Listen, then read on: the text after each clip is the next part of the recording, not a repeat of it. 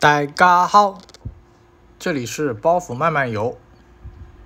老北京有句民谣，鸡灵鬼儿偷两杯，小金豆子不吃亏，说的就是东岳庙的四绝，3块石碑和1块石条。那我们今天就来看看东岳庙的这4绝。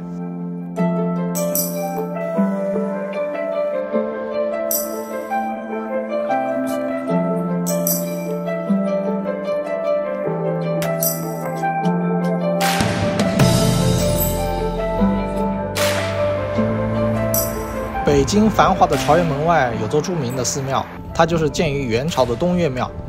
这是道教正一派在华北地区最大的宫观，这里有着3多4绝。3多是什么呢？就是供奉的神像多，银莲多，碑刻多。4绝呢，就是刚才提到的鸡灵鬼儿偷2杯，小金豆子不吃亏。我们先来看看第1绝，鸡灵鬼儿。东岳庙有一通清顺治年间的重建东岳庙金灯碑记碑，碑座两侧各有一个小道童提着灯笼。传说这碑年久通了灵，这2个小道童呢，常在晚上化为人身，提着小灯笼出庙玩耍，有时候还到庙外的干果店和小摊上赊糖果吃。老赊账也总不还，然后这摊主想着找他们的父母还钱，就在夜里悄悄地跟着他俩身后一直走一直走。没想到这2人走进了寺庙，突然就没了踪影。那摊主心里想，天也这么晚，寺庙也怪吓人的，这乌漆麻黑的，那明天再来吧。第2天摊主又来到庙里，四处找找，发现这有一块碑，上面刻的这2个小道童和他赊账的那2个小孩一模一样。于是这摊主将左边的这个道童的灯笼用纸糊上，右边的道童呢一只脚用线捆住。从此以后就再没看见这俩孩子来赊糖果了。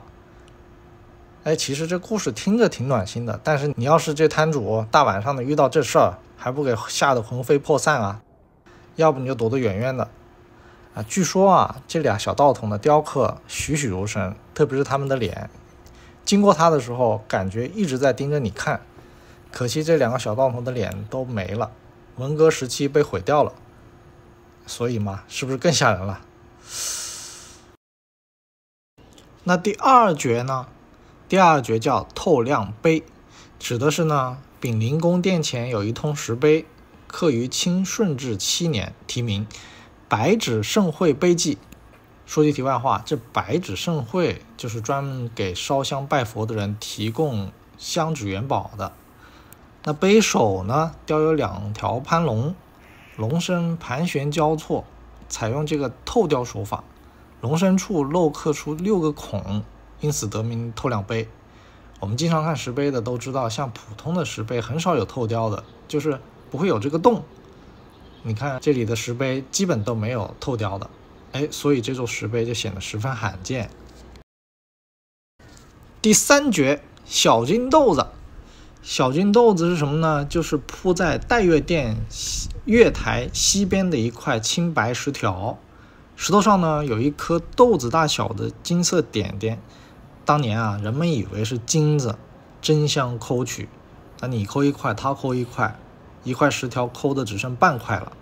实际上呢，那些亮点只是自然形成的铜矿，被人们顺口说成小金豆子，因为大家人都迷信嘛，对吧？现在这块石头上安装了一块玻璃，保护了起来。日子久了，划痕也多了，也看不清底下的这个金色铜块了，所以挺可惜的。那第4绝呢？第4绝它叫不吃亏，它其实也是一块石碑座据说雕刻一群淘气顽皮的小猴，捅了马蜂窝。那马蜂一飞来，小猴们抱头逃窜，神态生动逼真。遗憾的是这块碑现在也找不到了，甚是可惜。除了这4绝呢，还有3多，供奉的神像多，银莲多，碑刻多。碑刻呢一共有163通，银莲呢就是这些个殿堂两侧的对联，有时间大家可以自己读读上面的内容，很有意思，折射出了中国非常丰富的传统伦理道德观念。比如说詹岱门前写的杨氏奸雄，为天害理皆由己，因私报应，古往今来放过谁。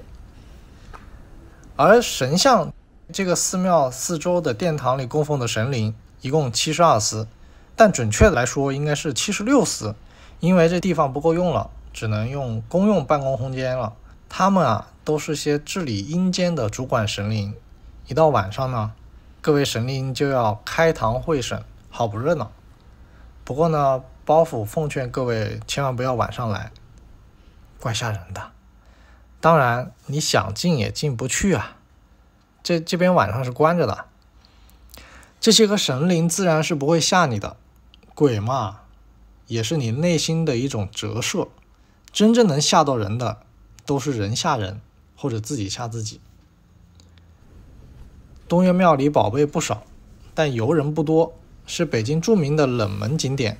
除了这三多四绝，玉德殿里还存放着大慈岩福宫搬来的10几尊四成像，非常精美，栩栩如生，非常值得一看。